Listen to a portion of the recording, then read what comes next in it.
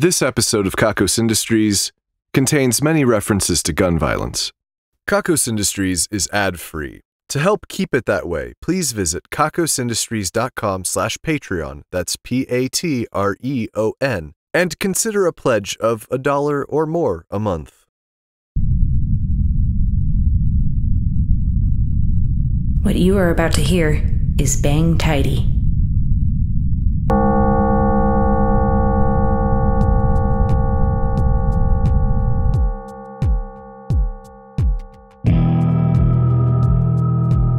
Hello and welcome to the Kakos Industries corporate shareholder announcements. At Kakos Industries, we help our clients to do evil better.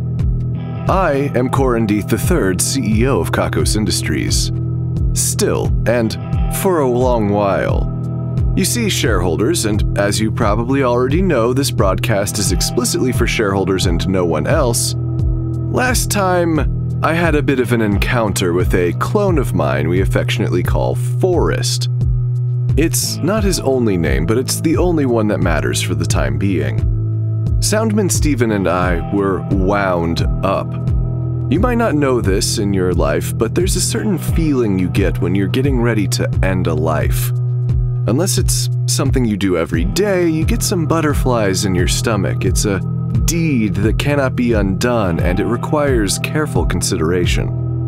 Am I ready to accept the consequences? Am I certain this is the best way to achieve my goals? Am I confident that I'll get what I need out of this? So many killers, when you get right down to it, have no idea what they're doing. They kill out of passion rather than a desire to change the world in important ways. They kill and make a mess, and they end up making everything worse for themselves and others. Often this is very evil. Other times it is only barely so. I do not recommend it. It is often too much to handle for the casually evil. But as CEO of an evil megacorporation, sometimes I do have to tie up loose ends. Forrest is such a loose end he is dragging on the floor and collecting dust. It's obvious that he would do incredible damage to this company, its workforce, and to me personally, if only he were capable. Our purpose was clear, so we needed to get ready. Safety was of little concern. You see, even if I am pursuing Forrest, he cannot defend himself, only run.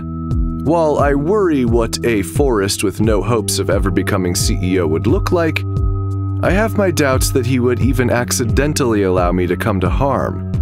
I wouldn't say it's programming, but it's definitely deep within his psyche. This allowed Soundman and myself to dress however we wished, without need for body armor. Due to certain insurance requirements, I did have to wear a slim, bulletproof vest, and Soundman required bulletproof underwear to protect one of Kakos Industries' most valuable features. But then we went to my tailor, who fitted us with exquisite black suits with black shirts and ties. We outfitted ourselves with the coolest sunglasses we could find. We needed to make this look as cool as it was going to feel. We needed to feel like high-end assassins. We needed to feel like badasses. While we're getting to the subject, I should mention that today's broadcast is coming to you shareholders from a fucking gun. I understand that there are a number of different kinds, from basic handguns to rifles to shit you can't just buy like rocket launchers and machine guns. Obviously, the sound is clearest directly from the barrel, but I understand if you might feel a bit squeamish about pointing one of these devices at your ear, let alone at any part of your head. You should be able to hear me clearly without needing to point the weapon directly at yourself or anyone else. I am told that this is firearm discipline. The movies made it look cooler, though. You might be wondering, are these real guns? The answer is that you won't find out. That is, unless you're not a Kakos Industries shareholder, in which case you've probably figured it out by now. This radio comes to us from a collaboration between our division of fucking guns, not the division of fucking guns, though there is some overlap, and Garrison's fine shooting implements for self-defense and fun. That feeling you might be having right now with a potentially deadly weapon in your vicinity might give you an idea how Soundman and I were feeling, knowing what we needed to do. Speaking of, after we were outfitted, feeling like total badasses and having just completed a hip-hop montage, we needed our actual weaponry. We went down to the Kakos Industries armory. There, Yevgeny alias Smithison, the firearms expert here at Kakos Industries, was ready to help us pick out the tools to do the job. We held a variety of weapons and posed with them in the mirror. We took some photos looking like cold-blooded killers. It was all very exciting. Yevgeny tried to get us down to the basement shooting range to give some of the weapons a try, but it was clear he didn't understand what we were doing. It wasn't so much about accomplishing the goal, that much was a given. It was about how cool we looked and how we felt about the whole thing that really mattered. I should mention that also for insurance reasons, we were accompanied at all times in the following story by 2 Kakos security experts with hours of target practice and hand-to-hand combat training. I figured that they were unnecessary, but it put Yevgeny at ease to know that they would be accompanying us. Soundman and I found 2 incredibly long-barreled revolvers. They were so heavy your hand struggled to hold them up. Aiming was a pain, but the bullets in them were so large, it would be difficult to miss your target. Or at least, that's what I imagined. Yevgeny once again encouraged us to try the guns to see if they suited our capabilities. I shrugged this off. I knew what I was doing. I've done firearms training. Usually I use a lighter weapon, but this was personal. The security team picked much more sensible weapons, you know, some kind of high-tech rifle with all kinds of boring stats about grouping and kickback and whatever. I should mention that Soundman really likes holding guns. I could see him swelling with excitement even through the rather bulky, bulletproof underwear. Then we had the task of finding Forrest. This was not as easy as I thought it would be. Every time I didn't want him around, he was right there. When I actually wanted to find him, I realized I had no idea where he lived. I assumed somewhere in the building or one of our many satellite offices. There is no designated residence. I spoke to one of Forrest's handlers who merely shrugged. I was not discouraged, however. I was ready to do violence. The hunt was on. It was exciting. One of the security team was tasked with carrying a boombox, so Soundman and I could dance and really make an entrance wherever we went. While we were searching the halls of Kakos Industries for Forrest, we ran into Kimmy. She was using one of the robotics labs to fix a mech arm. She saw us dressed as we were and raised an eyebrow. "Are you playing a game?" she asked. I said no, it was incredibly serious business. "What are you doing?" she asked more broadly. I explained the realizations I had had about Forrest and that we had decided not to fall into horror movie tropes by going on the offensive. We were ready to do some killing. "Oh, him," she sighed. "He's a real piece of shit, isn't he? Barely met the guy," she said in between shooting sparks from whatever repair she was doing. "Look, I know you're not going to listen to me," she started, not making eye contact. "But you can't let people like that get into your head." "Well, thank you for that astute observation, Dr. Quinn."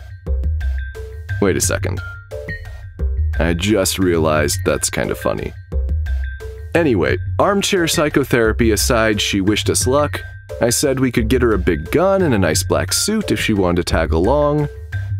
"Killing isn't really my thing," she said. "It's not for everyone, certainly. You can do plenty of evil without ever crossing that line." We decided not to let her bring us down. We had the security team member turn the boombox back on, and we sauntered out of the room in what definitely felt like slow motion. We kicked in door after door in laboratory after office before we finally found him. He was walking around the corner on one of the upper floors. One of the security team managed to hit him with a tracking dart before he took off around the corner. We rounded the corner, but were unable to find him. We searched every corner of the rooms he could have reasonably gotten to for hours before we found an escape hatch leading right out of the building. The tracking dart was later found just outside of the building, painfully extracted from his skin by hand. We followed the trail of blood as far as we could, but it eventually stopped, and Forrest was able to escape into, well, the forest lawn. One of the security experts recommended getting a Lachlan on the job of tracking him down, but I said no, we're doing this my way. Look, it didn't matter at that moment that I didn't know what my way was, but that was how we were going to do it, okay? Kakos Industries pays for a lot of Forrest's expenses. These include traveling. I was able to find chartered flights going to several destinations at once. We couldn't follow all of them, obviously, so we had to wait for some other flags to emerge. The first group of flights were to Brasilia, Paris, Mumbai, and Sydney. Then we noticed some odd purchases showing up in Paris. This was the way. Soundman and I and the security detail boarded a chartered flight to the city. We stepped off of the flight in our murdered-out suits, ready to deliver some Lake City quiet pills. We found a cafe with a room for rent upstairs. A young woman working at the counter regretted to inform us that Forrest had left that morning. She described him as a strange man, looking almost exactly like me, but completely different at the same time. He would order a latte and then just stare at it for an hour before paying and heading upstairs for the night. He never drank the coffee. And he tipped so poorly as to make you wonder why he even bothered in a European country. The room was still rented for another few nights, so we were permitted to check it out. On the floor was a busted prepaid cell phone and some scribbled drawings of me dying. We were relatively certain that there wouldn't be any traps as they might kill me, rendering him ineligible for being CEO. The security team insisted on sweeping the room while I waited outside. Insurance, you understand. There's only actually one of me, and it's hard to replace me using money, so the policy is pretty expensive. After they swept the room, they handed me a memory card. It had this recording on it. "Well, hi there, Corin. It's Forrest. It looks like I slipped away one more time. I bet that just stings, doesn't it? I'm always one step ahead of you. How embarrassing. I couldn't live with myself if I was always this behind. Don't worry, though. I'm sure you'll get better. Just not as fast as I will." We'll come back to that one more time part later. There was also a single page with some handwritten words on it. It was mostly just, "Do evil even better, over and over again." It really seems like Forrest writes things with a pen sort of clenched in his fist, not between his fingers.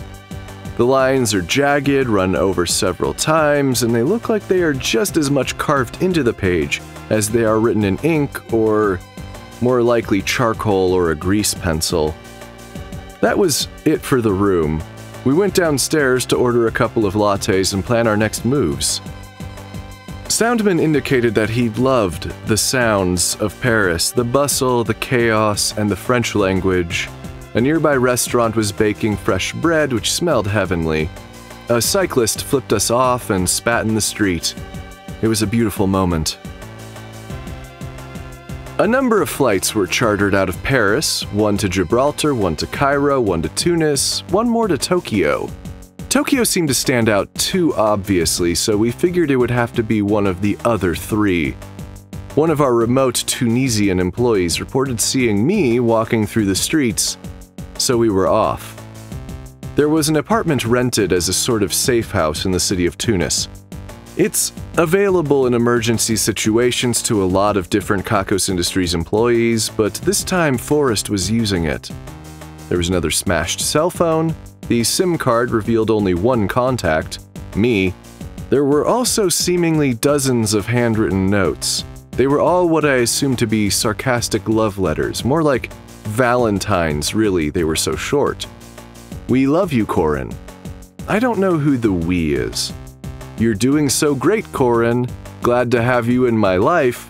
You're just the best." Gross. There was also a big book of crossword puzzles, but none of them were finished and almost all of the answers were wrong. Like sometimes it was a plausible answer, but it didn't use all of the spaces allotted. You can't just leave blank spaces. I'm not sure he knows how to do crosswords. He did get Mash's Allen right, though. Couldn't find any sense of the incorrect words. We're having the cryptography team look it over now. I don't expect that they'll find anything. There was also this recording on a memory card. "Hey, Corin. Missed me again. I bet you really do miss me. I miss you, you know. Just so thrilled to have you spending your immeasurable talent searching for me. It's truly an amazing challenge and not at all an embarrassing display of incompetence. Well, best of luck to you." Soundman and I sat down to work on a couple of crosswords while we waited to hear about chartered flights. We flew through them. They weren't hard puzzles. This is what I'm talking about. You can max out evil, but what happens when you lose creativity? What happens when you lose nuance? What happens when you just miss the point entirely? A man who sat in the park across the way from the apartment building seemed to recognize me and said that the animals avoided me. He would feed the birds, but they would fly off when they saw Forrest coming. The stray cats would run also. Small children would cry. And then Forrest would just sit, stiffly. The man seemed to realize that we were not the same person. He described Forrest as seeming to be possessed by a demon. I told the man it was worse than that. There were 2 flights chartered with 2 connecting flights each. One was back to Paris, which we found unlikely. The other went through Warsaw before either flying to Argentina or the former Dark Mega USSR. I had a hunch, so we flew to St. Petersburg. The one just in the shadow of the other one. There is an old bunker we used to spy on the Dark Mega USSR that I had visited once before. It was nearby, so we headed there. When we opened the hatch, there was an explosion.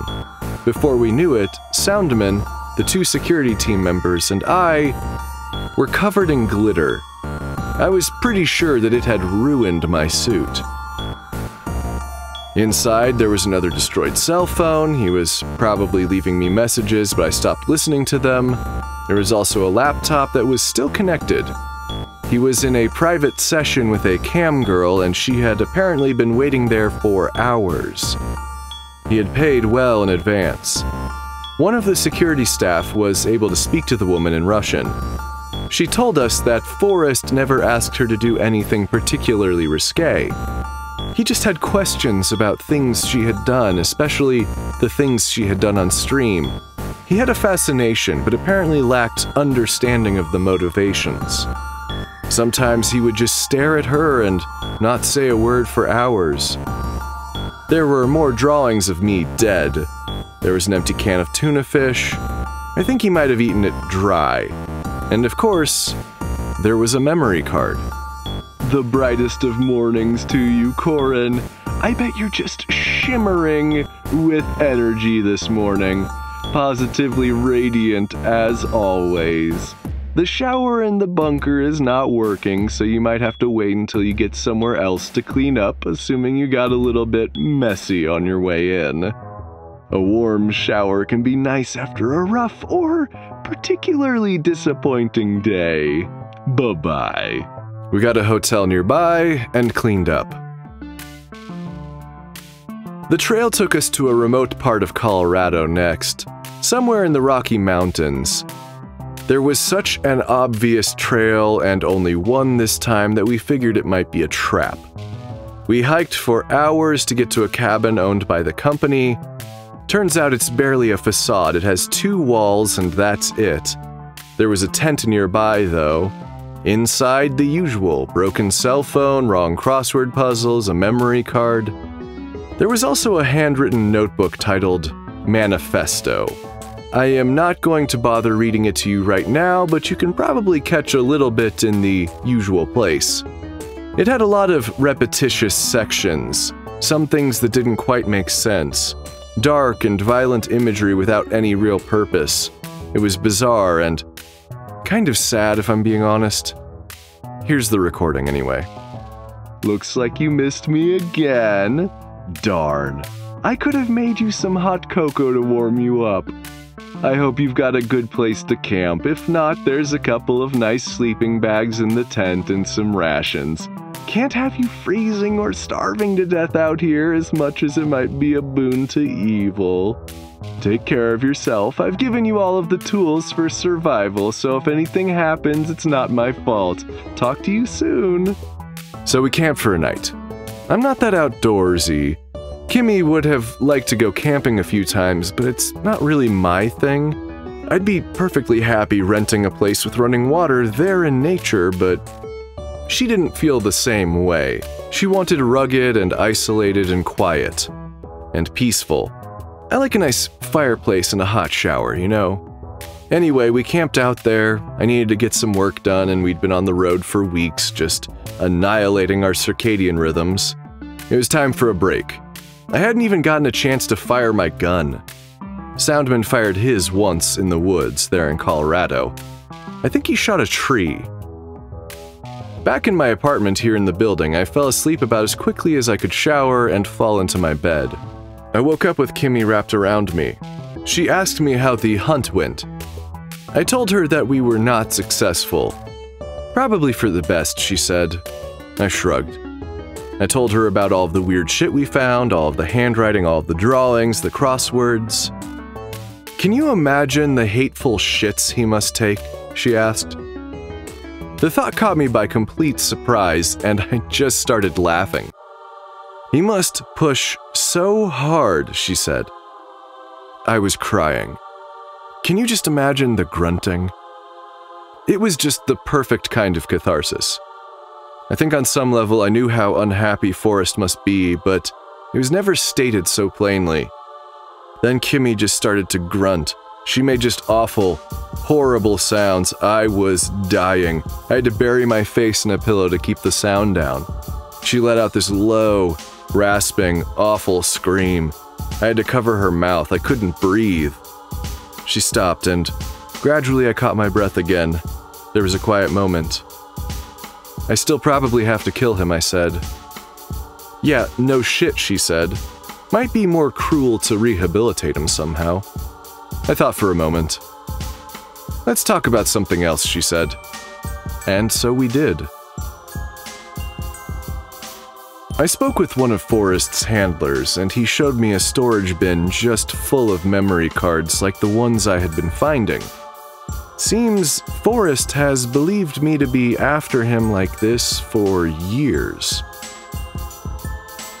We recently had the Festival of Mud. All of you were given a small succulent plant to keep alive for the duration of the festival. Most of you failed, but that can happen.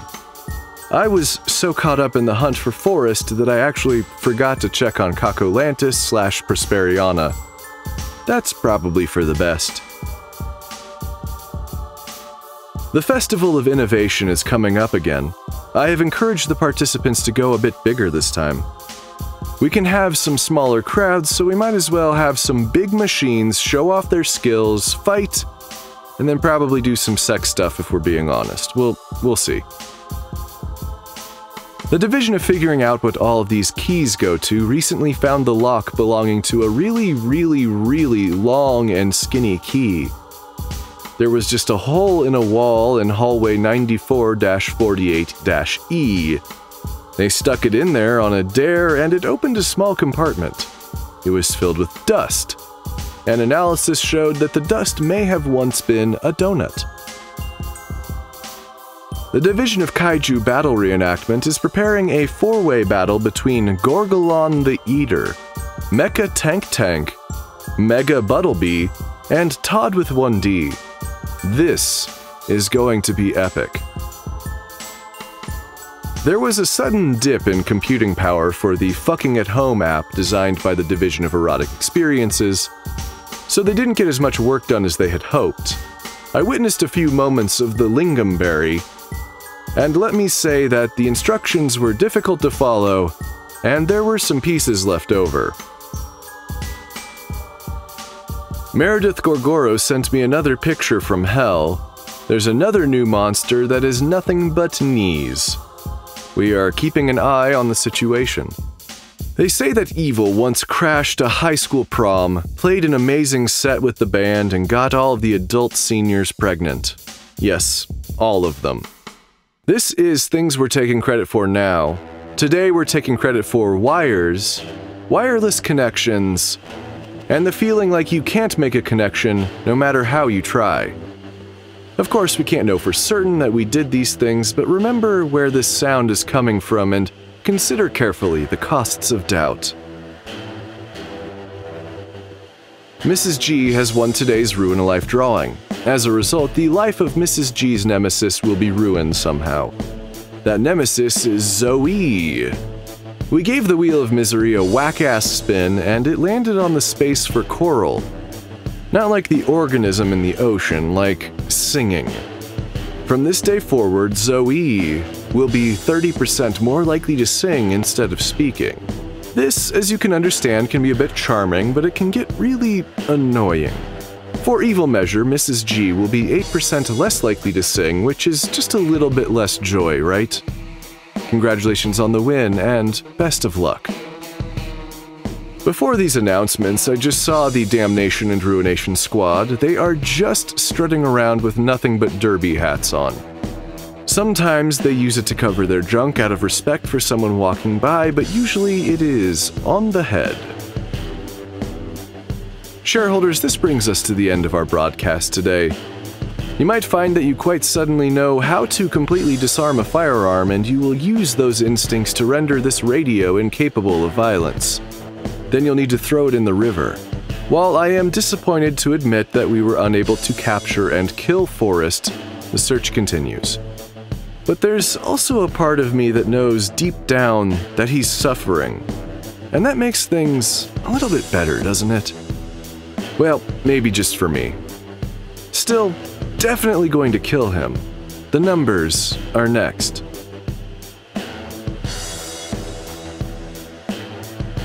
8008, 4, 56, 9, 4, 5, 4, 9, 3, 4, 7, 4.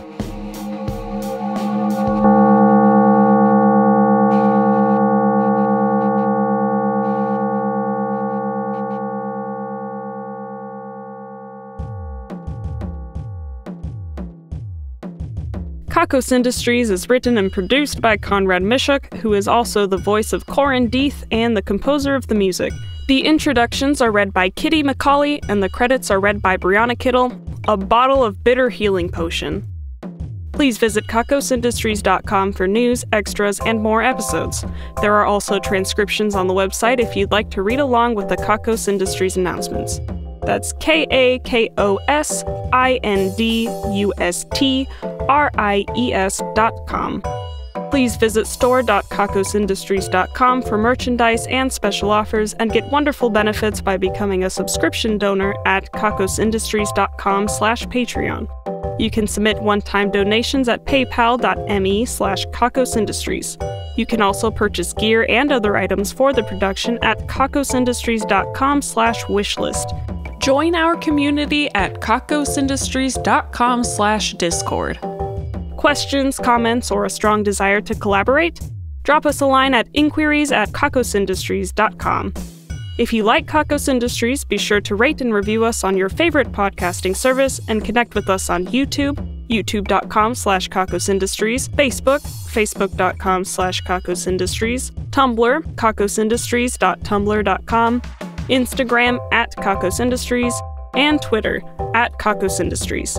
We encourage fan art and listener participation on all our social media platforms. Special thanks to our esteemed shareholders Lex, Jack Attack, Valerie Cope, Dwight Spencer, Damian Scott Viker, and A. Rupert. Also thanks to honored employee Calico, who picked all of the fruit from the mysterious fruit tree. It was starting to go bad. And thanks also to our division heads. The division of beanies, booties, and construction projects that are probably too large for yarn, directed by Bellamy Cornett, has knit a section of their large canal system. Yarn is just flowing through it. The division of obscure vintage technology, directed by Craig Sizz, has developed a new vintage-style turntable that just destroys records. I am told that during their last possible play, the records sound magnificent. The division of subtle efficiency increases, directed by Daniel R. Smith, has started waking every employee up with a sappy message on their phone. It is unpleasant, but it gets employees out of bed that much faster. The division of Saying It the Long Way, directed by Dino Schroeder, has been workshopping, you know how we've known each other for a while, and we've been spending a lot of time together, and we live together, and we have a couple of really cute pets together, and we make a lot of time for each other, and we sleep in the same bed, and sometimes we share each other's clothes? Well, I guess I was just wondering if you wanted to date. The division of Kakos Cafeteria Reviews, directed by Seth and Josh, has reviewed the unusual popsicle stand. Intense flavor, despite the cold. Try the cucumber, 7 out of 15. The division of Improbable Cookbooks, directed by Hayden Neff, has been working on food you can kill yourself. It works you up gradually from basil leaves. The division of lesser-known napping locations, directed by Sassmaster J, has found a warm spot over the large laundry dryer used by some of the labs. The rocking can be soothing if you're of the right mind. The division of Uneven Surfaces, directed by the Doctor, has been examining the stairs to the side entrance of Kakos Industries. They do in fact differ by about 1 millimeter in places. The division of Hallway Wandering, directed by Jack, has been strolling down hallway 37. In the middle, you have the distinct feeling that you might be upside down, despite your feet touching the floor. The division of Animal Stacking, directed by the one true Dave, stacked around 50 large snails. They kind of stick to each other if you do it right. The division of Suspiciously Specific Charitable Donations, directed by Hemlock U, has made a donation to a charity for golden retrievers in the amount of fetch. Their bookkeepers and bankers will likely have to sort that one out. The division of More Monday Mondays, directed by Odie, has discovered a way to make Mondays that much more Monday. It is only the wrong flavor of coffee left. We hate that flavor. The division of Algorithmical Excellence, led by O'Malley, has developed an algorithm that can, with around 80% accuracy, determine the way you'll die from simply the velocity of your body and its distance from the ground. Amazing stuff.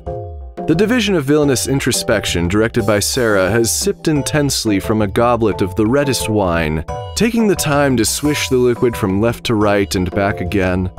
Maybe we were just born to do evil, the division thinks to itself. The division of Creative Upcycling, directed by Trash Baphomet, has turned a stack of old cans into a fun thing to knock over. You might be thinking that's not so interesting, but boy is it fun. Our esteemed shareholders, honored employees, division heads, and other Patreon patrons are the best. If you want a thank you in the credits, your own division, or other great rewards that help to keep this show running, please head to kakosindustries.com/Patreon. That's Patreon, Patreon. Kakos Industries can be dark. Try getting lit.